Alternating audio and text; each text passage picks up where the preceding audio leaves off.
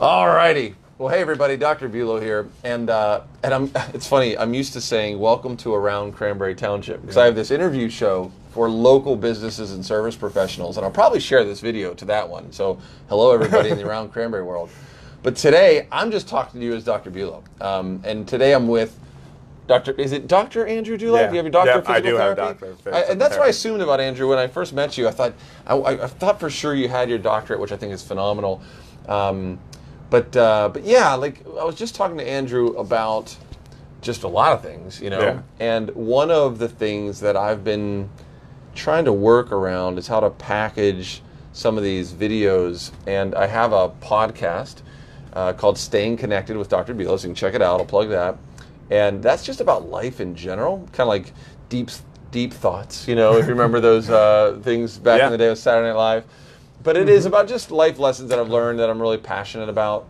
But the other thing I'm passionate about, obviously, is health and performance. And it's all kind of under this umbrella of just trying to get the most out of life. You know what I mean? Oh, yeah. And so I think I've been fortunate and maybe you feel the same way as clinicians, to integrate with and meet other clinicians. And we kind of have an inside view of, maybe that's what we'll call this eventually, the inside view, you know, an insider's look at or behind the curtain of really healthcare. Yeah. You know what I mean? Absolutely. Because And, you know a lot of the cervical spine and different aspects behind that, but we all have a wealth of knowledge that we can share with each other to really help the community. I mean, that's what we're all about when we get into this profession. 100% is just trying to, and I think it's funny as providers, sometimes we get in our niche and we focus on what we do so much we don't see the other community. At least that was us, because we're really hyper focused, and so we're kind of in here. And then also, you know, there's some chiropractors that are catch-all, kind of do a little bit of everything, but then we niche down so much in upper cervical, and we really respect our work that we kind of get this tunnel vision. But I do think that is the future of quality healthcare, is owning what you do, being the very best at it, but then starting to look and learn not to do it, but to integrate it in and to say, you know what, Mary, I think you're going to need to go see Andrew, or you're going to go see Dr. Karski, or you're going to go see Dr. Rhodes, or work on different doctors and therapists in the region. Shout out to everybody there. But just to get the best out of patient care. Best results. Absolutely. I think the team approach is the big thing. Everybody's totally. I'll reference athletes, but they all have their teams in their corner working with them. Good point. You have the athletic trainers, physical therapists, chiropractors, nutritionists. Everybody just driving that for maximum performance and living life. And now, as we get going here, and we're going to talk about a whole bunch of different things. Andrew has a book called Better Back, More Living. I love that. We love the spine. We're very spine centric, and we know it's important. But I know you also have a background in golf, and so what's the 30-second 1 minute intro to Andrew Dulack? Like, how did you get started? Where are you from? What are you passionate about? Who do you help? That kind of stuff. Yeah. So real quick, I'm from Williamsburg, Pennsylvania, home of Little League World Series. So we're on TV 2 weeks a year. Very good. But I was a personal trainer back up in Syracuse, New York. At a pretty exclusive gym. Oh, cool. And I really liked it, but it was almost a transitional personal training gym where people had surgery. We had great relationships with surgeons, and they would send us patients after they did traditional physical therapy, and we helped them get back to 100%. And it was really cool, but at the same time, I didn't understand, because I wasn't a physical therapist yet.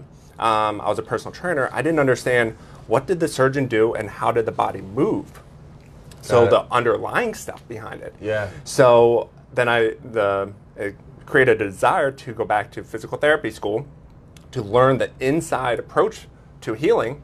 And then I became a physical therapist. I went to the University of Pittsburgh, best school in the country for physical therapy. I don't know if you knew that. I went to a year at Pitt, not a PT program, but I like the school in general, Yeah, so then I just absolutely love that approach, physical therapy, getting people back to normal. And that's kind of how I got to be a physical therapist. And then how'd you get into the golf world? I know you work with golfers in general, but that's kind of like one of your niches is really helping golfers perform at a high level. Did you golf yourself, or you have a lot of patients that were golfers, or how did that come about? So quick story is I wasn't a golfer. I loved every other sport, baseball, basketball, football. But after I graduated from PT school, I wanted to play a sport that I could play now and when I'm 80, 90, or maybe even 100. That'd be awesome. So I picked up golf. I thought I was doing pretty well. I was shooting, if you're a golfer, shooting like 90, 95, or 100. What's par? Par is 72 typically. It depends on the golf course. But so I was shooting 90, 95, sometimes 100, which wasn't all that great, but I was enjoying the game of golf with my family and friends. But I wanted to get better. So I took a bunch of lessons. I got custom golf clubs, which they're not cheap if you go that route. But it really didn't help my game. Maybe it shaved off a couple strokes, so maybe I got down to like high 80s, low 90s consistently. But I knew there sounds pretty good to me. I don't know. It's so bad. It's decent. Like you can enjoy a round of golf by shooting that, but I wasn't satisfied. So I did a lot of research, as probably you. If you're looking into something, you do your own research, right? Yep. So I started doing my own research and found that there's a different approach to improving your golf game. So instead of looking at your swing plane, so how your club goes back and forward, it starts with looking at your body, find out what your limitations are. So I did that to myself, and I had an old history with a left hip issue with football. I took a helmet right to the hip, sidelined me for a couple weeks, and I never addressed it. I was young, I could push right through it, but I had this left hip issue. I never knew it. Went to this certification, Titleist Performance Institute out in Philly, did a course. They identified it right away, and once I started working on it, within 4 weeks, I shaved off 8 strokes off my game, which was phenomenal. So now I'm shooting like 82, which golfers, shaving off 8 strokes was pretty darn good. Right? Yeah. And then I started believing it, and I did it to my friends, my family first, and then I started this company. That's really cool. Yeah. Now I have to, for you golfers out there, and this is totally not fully appropriate right now, but I'm going to just share a joke because it just, I just have to, and this is my page. You're just going to get Dr. Bulow. I celebrated 10 years in practice last year, and I was telling my patients, I said, you're just getting, what did I say, full on Bulow. I said, there's no filter. You're just going to get my personality. But yeah, so there was now I'm going to ruin the joke. But there was this wife and husband that got in an argument. You know what I mean? And it got heated, and unfortunately, he actually ended up killing her. And it was pretty sad, the police came and said, "What happened?" He goes, "I don't know. I was a fit of rage." You know what I mean? They saw the body and they saw golf clubs, and they said, "Did you?" And he said, "Yeah, we were arguing, and I used my golf clubs, and it was a mess." And they said, "Well, how many times did you hit her?" He goes, "I don't know, 6, 7 times." Well, mark me down for 6. So it's not a good joke, but I had heard it once upon a time, and I figured if there's golfers watching this, which hopefully they will, because we'll talk about this, they might appreciate it. But anyhow, I personally, I never played myself. My grandfather, he recently passed away, 97 years old. One of his passions was golf, and he was an engineer. And I've come to appreciate the work that we do in upper cervical is very much an engineer's game. It's very calculated. And I'd like to think maybe I got a little bit of that from him. He was a civil engineer, built bridges and whatnot. And I was just going through his library, and it's just, thermodynamics and hydropressure and the strength of materials and all these different engineering books. But anyhow, I can see why golf is in a large part an engineer's game, because when you look at the structure of the body, when you look at gravity, you know what I mean? And he would talk about pretending that your head, I'll never forget this again, this is like 2 golf lessons with him as a 10-year-old, so it's going way back, and I don't know how good of advice this is, you tell me. But he talked about pretending like the head is suspended by a string in space, you know what I mean? And you're just always keeping your eye on the ball, and then all the basics, but it all started with that approach, I guess you guys call it, And here's what's interesting, and I'd love to talk about what are some of the main hiccups that you see in golfers, because from my perspective, and I've taken care of a couple golfers, one of the blind spots is actually the weight of the head on the neck because of that, right? And as Andrew and I probably know, and some of you may or may not know, the cerebellum, which is in the back of your brain, controls your posture a lot, right? It's your subconscious postural tone. And what a lot of people don't realize is that your neck, because it's so mobile, has a ton of feedback into the cerebellum, the suboccipital muscles. You know, if you feel like you have a toothache right at the base of your hairline here, there's a strain on either the joints or the muscles in that area.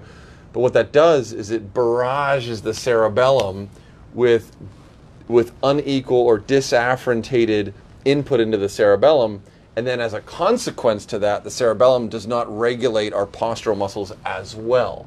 So sometimes, and I have a guy I take care of who I'm trying to get, and I think he is going to be contacting you, who's a power swinger. He's a power golfer. Or at least he's gone to these competitions and he can crank a ball. Yeah, long drive competition probably, yeah. But when he comes in, his hips are off, like a good 3/8 to a half of an inch, like a big deal, right? And a lot of that drops down when we rebalance his head. And he ends up breathing better just because, like we talked about, like lower brainstem, ENT kind of issues. So for me, in my world, in the world of golf, our goal is to balance someone's posture. And actually, we take like a top-down neurological approach. And the only really way someone would know that that's an issue for them is probably, like I said, having like a toothache feeling in here, having like a strain down in here, maybe the headaches, dizziness, vertigo, acid reflux, like all of that's like lower brainstem kind of presentations. And that's just our world. What do you see from a whole spine, physical therapy, you know, past injury? What are some of the major like blind spots? Because I think most people will kind of know to self-evaluate and Google certain things, but there are blind spots. Like no one would think up here could dictate our posture and balance. What are some of the things when you're working with people that they go, oh my gosh, I didn't even realize that? You know, I'm just kind of curious. Yeah, so there are 3 big ones that I see with golfers. 2 are stiffnesses or lack of flexibility. First one I would say is the sneakiest are the hips. The hips, because exactly what we're doing right now, we sit a lot. In society, we sit a lot. And yet... It's the new smoking. You know what I mean? Right? Sitting is not the best for our health. So we sit a lot, and we walk, and we do basic stuff forward and backwards. But in the golf swing, it's a lot of rotation. Tell me, when do we actually rotate our hips, twisting-wise, right? Yeah.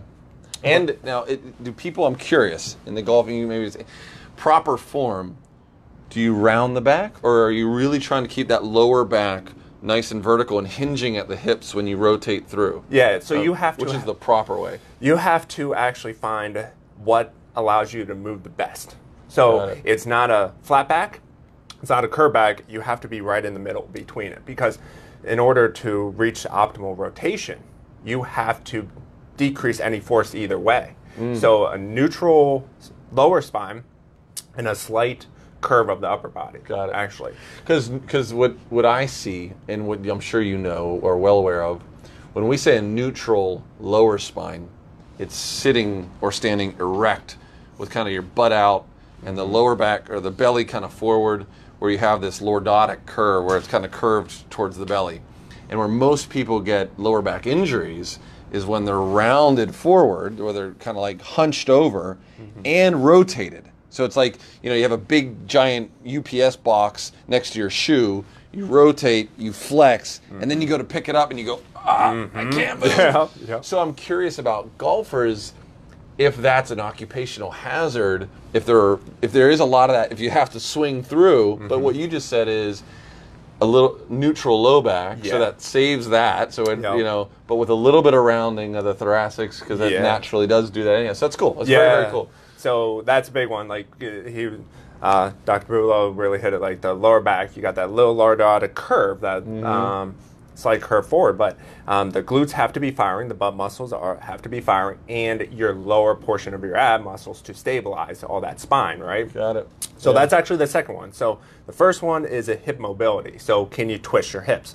Which I will tell you that a lot of people have problems twisting their hip enough to allow for a golf swing. And when you say the hip mobility, are you talking about the actual acetabulum hip socket, or are you talking about L5 sacrum, like low back rotation? No, acetabulum. And so where the leg bone meets the pelvis or hips, that has to be able to twist approximately 35 degrees inward and outward for the golf swing. Just depends on if you're right-handed or left-handed, but about 35 degrees both ways. Yeah. So that's that's a lot. I was going to say, to put it into perspective, because my blank stare is, I don't know what the normal range is of most people. So where are most people when they come in to see you? What is their average hip rotation amount? So if you cross your legs, that's external rotation, lateral rotation. So if you cross your legs and you can get your ankle onto the opposite knee, that's sufficient enough. That's about 30, 35 degrees. But now, is it if I cross and I have my knee flat, is that 90 or is that the 30 at the hip level? That's about 50, 45, 50 because of how much you're changing down the there. hip. Yeah, Got so it. that's Fair about enough. 40, 50 right there. I can do more with my right than the left. Yeah, right? Most people do. We always have limitations that way, right? Yeah. So the other way is if you're sitting and you kick your foot outward. Yeah. So if instead of crossing your leg, you switch and go out. Kind of squat there like a kid. Yeah, the W, which they say don't do anymore, right? Because it's bad for the hips. But try that, and you will see that you can't move your ankle that much. It's like 15 or 20 typically. And yet we expect in the golf swing around 35 degrees. So if it can't move 35 degrees, where is it going to pick up? Somewhere compensation somewhere. The knee gets torqued, your low back, because in the back rotation, you don't have a lot of rotation, right? Yeah. So it could affect from the hip up, like you work neck down, we work hip up. So a good field test someone could do to check themselves would be to lie on the ground and check these motions with their hips, or you know what I mean? Or if you're listening to this or watching this video, just sit. Can you cross your leg pretty easily like that? Drop your hip. That's pretty good. And then if you're sitting, just try to turn your hip out. With the video, you can't see, but I do have this video up on YouTube to check it out. Simple test that you can do it. What is it? You can verbally tell us, and then we can link it up to the video later. Where do they go to check that test? So on YouTube, you can type in Dulack Physical Therapy and Golf, or go to my website, which is dulackphysicaltherapyandgolf.com, and the links will hook you up. Great. Plus, I have, I think, before my website gets revamped, I think the videos are up there right now. Great. So you can check that out to see how you can test yourself. Yeah, so that's an important one. And I think, I'm with you, man. When I look at the spine, I'm looking at it like a string, you know? Or even, it's so funny in health, you come up with a million analogies, you know? You're kind of like, because I can't show you health. It's not like I can hold it and say, here, let me show you health. Yeah. And so with all these things, I think of different analogies for patients, but it's almost, I used to explain it like a string, and now I'm almost thinking of it like a telephone cord. But again, that's outdated. Now we have cellulars and wireless, so it's like a power cable. You know how they get all bound up, you know, and you almost need to like unplug the one end or the other end so that the whole thing can uncoil, you know. And so I look at the spine the same way, where we have all these joints and muscles and ligaments around there. And it's usually either an unstable top or a stiff or unstable bottom. And it's like if you unlock the top and stabilize the bottom, everything in the middle, for the most part, I mean, has the ability to regain some proper alignment and posture and all that. And so, I can see where the hips would be hugely important. My sister's a physical therapist, like we were talking about before. She's real big on shoes, proper, good support. Do golfers have, are there shoes specifically for flat-footed individuals or high-arched individuals? You have to get some inserts in there, you know, because I know a really good walking shoe you can get. Are there brands that are really good for people just to make sure that they're have a good firm foundation, or is that all golf shoes are that way? I'm just curious. I don't know. Yeah, so actually shoes are pretty comfortable with golfer. They do have some pretty good ones. I mean, FootJoy is the most common one out there, but there's different levels, just like anything else. If you go to like a department store and get a brand shoe, it's going to be a little less quality than going to like a running store with those higher levels. So you just have to work your way up and find what's the best. But if the higher end FootJoys are very good with support, because most golfers all walk in a ton on the golf course. Sure. Yeah. Some people exclusively walk and carry their bag or pull cart, which is phenomenal for your health, but it does wear down on your feet. Yeah. Right. And take care of yourself. But inserts are a great supplement for your golf shoes. Really can help because you do want a good, stable base when you golf. So if your foot is compromised, it's going to affect everything up the chain. Yep. Well, we talked a bit about golf. Yeah. And by the way, were there any other hidden, blind spots that you wanted to cover? I didn't want to cut you off. I think we went over a couple. Did you have? Yeah, we did too. So we had the hip. Yep. We have the core, which should be stable, and the last one, which you probably see a lot of, is the middle back or thoracic spine is too tight because we're in this seated posture, where a lot of the bent over position, right? Yeah. So going off what you just said, like if you have a stiffness in one area and a weakness, and you have to address that, right? You just mentioned them. Same thing with the body. If you take those three segments, if you have tightness in the hips, it compensates in your lower back. If you have tightness in your middle back, your lower back's going to be jeopardized. So when something has to move, two areas have to stabilize, right? Yeah. So it absolutely falls in line with what you're talking about. Yep, very, very cool.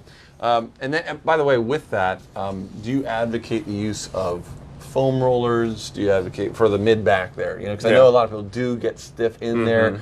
Are there specific exercises or stretches that you kind of are your go-tos? Obviously, everybody's different, and everyone needs to have a professional evaluation. I get that, but there may be people that are looking or watching this or hearing this that are out of state and that kind of thing. And maybe there's people in their area, but if there's not, everyone likes to, I personally like to have little things I can just start today with, you know. Anything with that? With checking your mid-back or working on that mid-back? Yeah, they're, again, on YouTube and on my website, they're a simple self-test, 30-second self-test, and then 2 follow-up exercises. And for the specifics, if you are limited in those areas. So, foam rolls are an awesome thing, but I do have awesome go-to rotational exercises that can address it within 1 or 2 weeks just to free up the body so you can swing better. Yeah, because I think that's probably important even for non-golfers, just people that, like you said, if they're at a desk job and they're popping and clicking all the time in their back, they're just so stiff and just sitting in one position forever. I'm sure these kind of things are pretty awesome. And, and we actually, I did a I have a shout out here for Shane Archie. We did some videos, and he's a personal trainer in town here. And one of my goals is I've got a site, another site that's like on hold, and I need to transfer all the stuff for the Revive Clinic. But on there, I wanted to have resources because it's just that kind of stuff is great. So check out Andrew's site there. So let's transition a little bit. We've got a little bit more time here, and one of the things I wanted to chat about was the spine, and we can start off the conversation just with your book. You know what I mean? The Better Back, More Living. Chiropractors have been like putting our stake in the ground that the spine, like you said, more living, like the spine as a foundational ingredient to a better life, you know. And it's, my analogy is, you know, let's say you had chest pain, right? And it's crushing, you know. And someone says, oh man, you should go to the physician. You should see what this is about, you know. So you go to the doctor and they say, oh yeah, I know how to take care of you. Here, come back and lie in this room, and now we're going to give you this little medication, and you fall asleep. While you're asleep, they do open heart radical chest surgery because you had like clogged arteries, your chest was in failure, your heart was in failure, all these different things. You wake up a few days later, you have no idea you had open heart surgery, and they said, all right, you're all better, chest pain's gone, you know, you can go on your way. And you're like, oh, great, you know what I mean? First of all, it's not a good physician because they don't explain to you what's wrong, how you got into the problem, and how you're going to get better. If that, obviously that scenario never happens, but you want to be educated, point number one. Point number two is the heart surgeon is doing the heart surgery because you have clogged arteries. The fact that you are in pain is an incidental byproduct to a deeper, potentially more life-threatening potentially life-threatening, definitely more serious condition, right? So that same analogy in the chiropractic world, chiropractic has been talking about that for a while, where when people have spinal problems, one of the roles and responsibilities of the spine is to protect your nervous system. So kind of like having clogged arteries, if you have arthritis and stenosis, you're basically clogging the nervous system. You know what I mean? Which is a huge stinking deal. Like you know, if the nerve to your hand is affected, your hand goes numb, you have weakness. But the point that I always like to point out is, like, when's the last time you ever heard someone say, man, my liver, I got pins and needles in my liver, or my kidneys fell asleep at work today. It was the most annoying thing, you know. And but it's like, we don't feel that, but just as easily as you can have a neurological interference that affects your hands and your feet and sciatic pain, this stuff controls your glands and your organs and your organ systems and everything that runs your body is controlled and coordinated through the nervous system. So the spine is a really important deal. So I love talking about spine in general for that reason. I think that, yes, stiffness, pain, arthritis, stenosis. It's all important stuff, but it just, like you said, more living. Like it dictates the course and longevity of your life. I don't know if you've seen this, but most of the people that I've seen that have the nasty X-rays, you know what I mean? Oh yeah. The stenosis, arthritis, and all that. Two things. Most of the time, it's not a coincidence. They've had car accidents, they've played high impact sports, and they're usually on a handful of medications. Medications, yeah. The spine is the foundation, and if you've got an unhealthy spine, you're going to have an unhealthy, less fulfilled life. It just is. Yeah. So when you look at the spine, now I know that that's all kind of heavy. So I don't know how heavy this is, and it's okay, because it doesn't need to be heavy. When people first start taking accountability for themselves, we don't want to hit you over the head with like, oh, you're doing all this stuff wrong. It's like, no, it's baby steps, you know. I love the size of this book because it seems approachable, right? Yeah. What are some, and I saw in here there was some common causes to back pain and sciatica and issues like that. What are some of the big ones that you've found, kind of like we talked about with golf? Yeah. What are some of your big issues that you see in the spine in general? Maybe similar, right? But it may be different. And what are some of the remedies that people can find in this book, and where can they get it? But just kind of like, you kind of go over a little bit of everything. Again, the tagline, for those of you that don't see it here, natural healing without medications, injections, and surgery. So lay it on us. What can we find in there? What's your approach to the spine? Yeah, so first off, education's huge. Like you said, you have to really understand what you're dealing with. Yeah. So you can pull up an x-ray and see, and you take our x-rays, we're going to probably have some mild changes because of our age right now, and we have some things. But we rely so much on, this picture dictates this issue, right?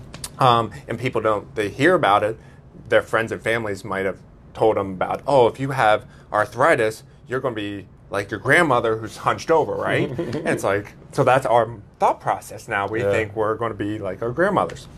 But first is the top 3 common causes for lower back pain that we see. Yeah, let's hear it. You hear the degenerative disc disease, spinal stenosis, and arthritis. That's all lumped together because that's on the older side people will get to.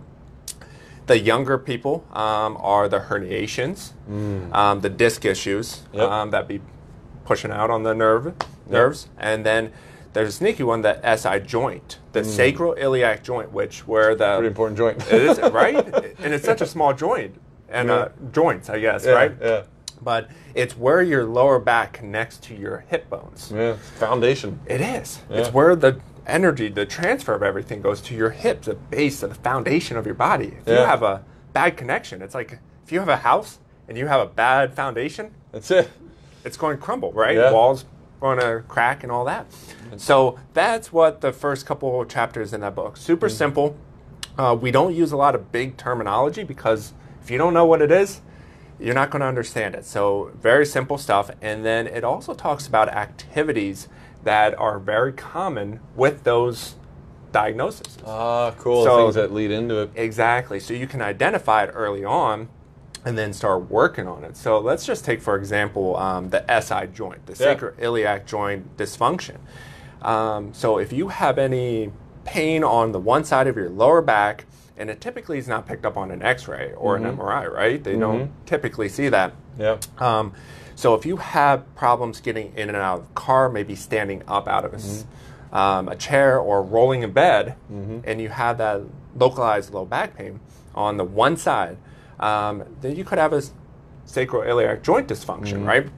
So that just helps you identify. Then in the back of the book, there are 3 of the top best exercises to do. And a lot of people would love to stretch that. They try to stretch it, stretch it.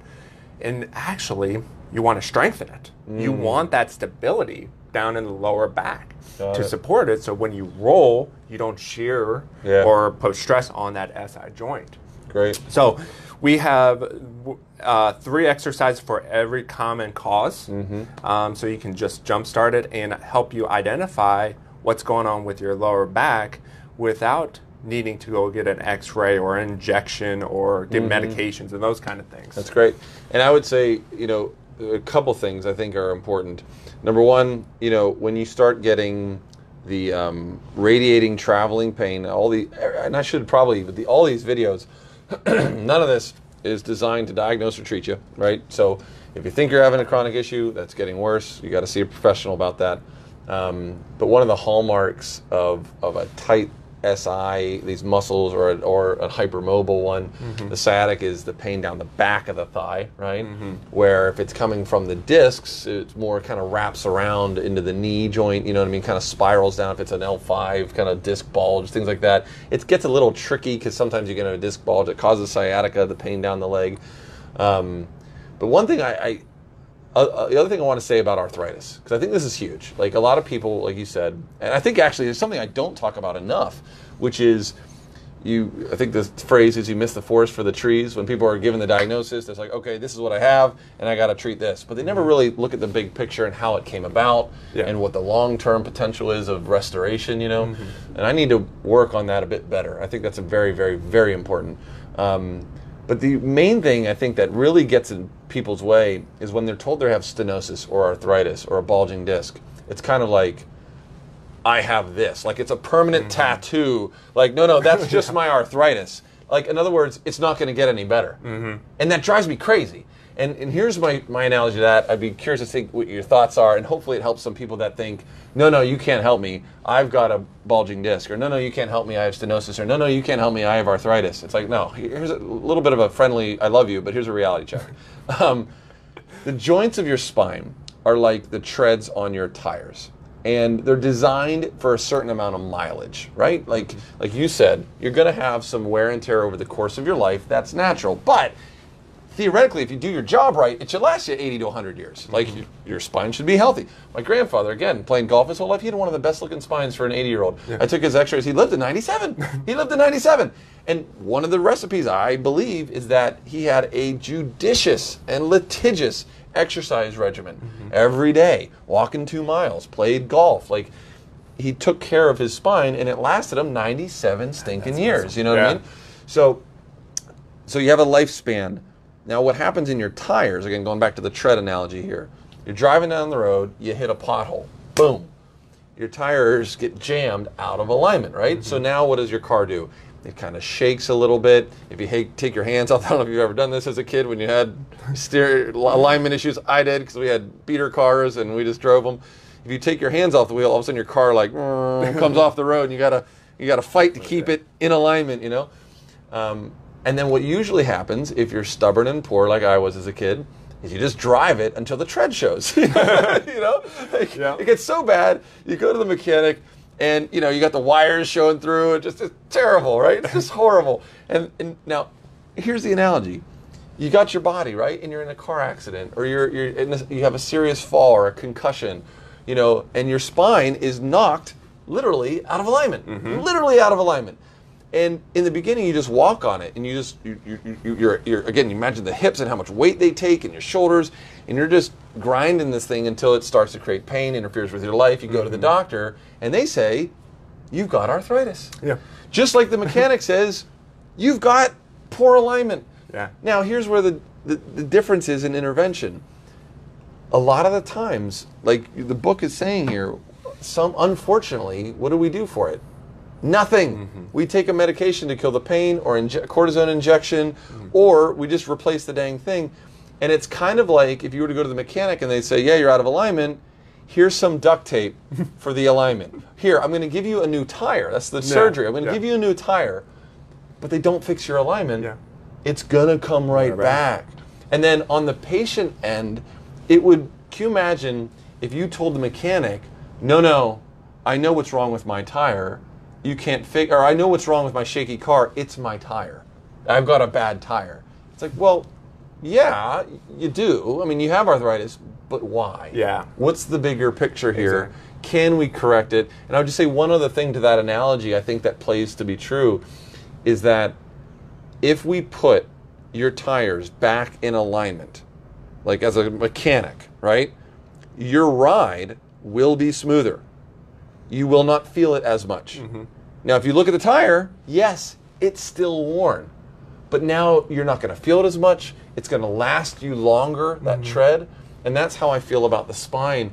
when people come in with arthritis, it's like, yes, there's arthritis, but if we can stabilize your spine, stabilize your hips, restore alignment from the top down, work on these things, yes, you may still have arthritis, but your quality of life may go through the roof. I think that's super important. I really like that analogy, and feel free to steal it. I probably will, because I think that's awesome. And I just think also, it's true, I'm man. going to add to that is Please do. Yeah. when you have tires, you wear it out. What do? You rotate your tires so they wear evenly, right? So you go get them checked out. So why not, like, our bodies, and that's something I also do on the side. Is like, so I also do that. If you feel like you have a limitation or you have a goal set, why not get checked out physically before you do it, right? Because you know the body, you can assess it, see what if you're a little out. Same thing for me. It's like find out a muscle imbalances or limitations before it happens, right? Yeah. So we 100%. Go to dentists twice a year to get our teeth cleaned, right? We go to we get our cars inspected because they tell us we have to too, but also make sure they're safe, right? We go get a physical from a family doctor, but that's a very general, like, overall approach. 15-minute, check the reflexes and your blood pressure and heart rate, but take a look at, like, the inside approach to it to prevent anything bad from happening. Why don't we do that more often? Let's do this. Let's end our discussion with a conversation around how people can now, we would all of us as providers would like for the community to be very proactive and to do what Andrew just said. Just make it a commitment to get checked out at least once a year. You know what I mean? If not twice a year. But let's talk about some of the things that people can do at home, some of the symptoms, some of the signs and indicators that they could do to see if they think they are out of alignment, if they are out of balance, you know what I mean? If they do have an instability, popping, clicking, all that kind of stuff. I always tell people that's a sign of instability, you know what I mean? If your joints are moving too much, you're going to be popping and clicking, and that's one of them. But I'll give a couple, and then Andrew can give a couple. I think this is so important because you nailed it on the head to get in there before it becomes a problem. Oh my gosh, what does it say that an ounce of prevention is worth a pound of gold, something like that, or an ounce of prevention is worth a pound of treatment, something like that. Like, if you prevent it, it pays in dividends. Because when you wait, it's like the check engine light, going back to the car analogies. If you just put black tape over it and then the engine blows up in your face, you know what I mean? It's going to cost you a lot more in your time and money to have crisis management than just to get checked out early, get these problems balanced out first.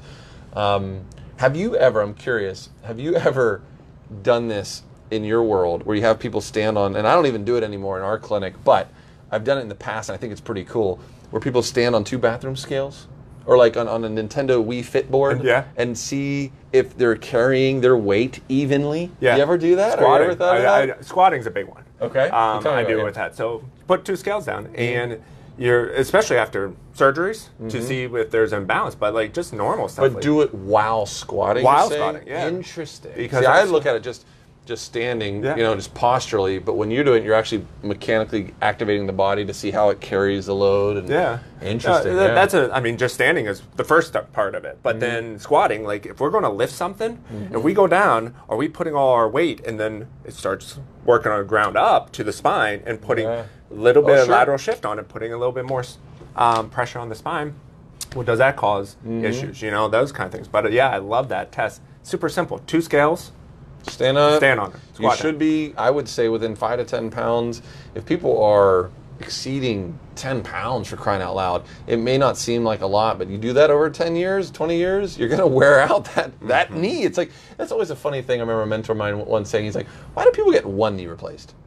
Like, why isn't it both? Yeah. You know what I mean? Why is it one hip? Why isn't it both? And it's these imbalances in our spine over time. Another imbalance this is kind of a fun one, is have someone, you can do this on your kids too. I think this is great because people say, kids? It's like, yes, kids. Have you seen the birth process? It is traumatic on their spine. Have you seen what they do to themselves when they learn how to ride bikes and climb trees? Have you seen the sports that these kids are playing at a high intensity level now? I mean, kids are playing intense. So yes, get these kids checked. And one of the ways you can do it is have your kid, or you can do this yourself, have a spouse, or you do it in front of a mirror. Just, you march in place, you wiggle around, you relax, and you just stand. And you don't tell them what you're doing, but here are the points that I look at. I look at the corner of the eyes. Like if you're wearing glasses, that should be level. or the ears, right? They should be plumb and level. The other, and a lot of times, if you take like the eyes and then you draw lines straight through the nose and the mouth, it makes like a capital T. So that T should be the way you'd see it in a book. You wouldn't want your T's tilted this way or this way. That would be bad. And the other thing is the shoulders. Now the shoulders are tricky because they're rounded. So the cheat sheet, the cheat way is don't tell the person what you're doing. You just have them like just relax, and then look down at the tips of their thumbs, because now the hands can sometimes be curled, but the thumbs are usually just hanging there. And if you look at the tips of the thumbs, those should be level. But a lot of times if the shoulders are rotated or tipped, we'll see the thumbs. One thumb's like 2 inches higher than the other thumb. And it's like, wait a minute, it's not like your arms are grossly malformed and out of different lengths of arms. Yeah. It's more than likely that your shoulders are rotated and tipped, and it's just a sign that your spine is just tight, Any other that you can think of that are just good little flags for people to say, oh yeah, that's probably me, Now, the one I always do is the squat, because we always have issues. Like, can you go straight down? Can you go straight back up? Nice. I mean, we have to do it on a regular basis, or getting out of chair. Can you just put your hands on your thighs and stand up? Yeah. It's functional. Simple, functional and things. Then you break it down and go through a lot of different things, but simple things that if you feel like it's harder to do now than it was a couple of years ago, that's a point that, hey, you might be getting a little weaker or tighter or something. Get it checked out before it starts becoming painful. Yeah. Yeah, it's like that check engine. Like, man, these things are not going to... we always believe in the body's ability to regulate and heal. But if it's something that's just not going away, one of the things that I look at symptoms is I really don't even care what the symptom is. If you can set your watch to it, like if it happens once a day or once a week or once a month or every fall or every spring, if you can set a time, like, oh, it's not that big of a deal, I only get it, blah, blah, blah, blah, blah. What that means is, no, there's something wrong. Like your body's not adapting. It hasn't dealt with that issue yet. So if you're having these issues, even though they may seem small, if they are on a consistent basis, whether it's daily, weekly, monthly, or annually, there's something there that honestly, if your body can't handle it now, you want to get it corrected, because otherwise it will break down later on. I don't like to be fear-based, but it's just the truth. And it goes back to the whole arthritis thing. It's not a coincidence. It's just these things don't just happen. They happen over the years. So if you're limited in your ability to move, flex, bend, stand, all that, if you notice you're out of balance on scales, the head, the shoulders, get it checked out, man. And depending on kind of your lifestyle or where the dysfunction is located, I think both of us provide unique and valid options for you. If you're out of the greater Pittsburgh area, I'm sure we can help you find a qualified therapist, upper cervical chiropractor, someone in the spine that can help you out. And so I'll give Andrew the last word in a minute here, but I would just say, first of all, thank you for watching. Please share this video. You never know who may be interested in learning more about the spine. Maybe it's a golf person. Maybe it's just a friend that's got a chronic sitting posture in their work. But and if you have questions, please just let us know. We'll try and help you out as best we can, point you to some resources. Dulack Physical Therapy and Golf.com and YouTube seems to have some great ones. I'm going to be checking that out. My clinical page is reviveucc.com, and I'm on YouTube at ReviveUC and Dr. Ian Bulow. But any last words for folks, Andrew, that they can connect with you, or just things that you want them to get out of just conversing and having a conversation with you? Yeah, so thanks for having me on, Dr. Bulow. This was awesome. Yeah. And now, if you feel like you have any limitations, or if you have some minor aches and pains, just don't push it off to the back burner. We do it too often with our health, and then it just snowballs and it gets worse and worse, and then you're going through the whole traditional model of getting better medications and the long treatment. So if you feel like you have any limitations, or you're planning to have this awesome 2019 year with a lot of goals, and you want to meet those goals physically, just get checked out. So, if you're in the Pittsburgh area, give me a call. My phone number is 412-437-1798. We'll chat about it. You can always text me too. It goes direct to my cell phone. Awesome. Email is dulackpt@gmail.com. But if you have any aches and pains or limitations or performance, just let me know, and we'll cover it. But I just hope you guys have a healthy and great 2019. Thanks for tuning in. Absolutely. Thanks, Andrew. Thanks for hanging out. And thanks again, guys. We'll talk to you next time. Bye now.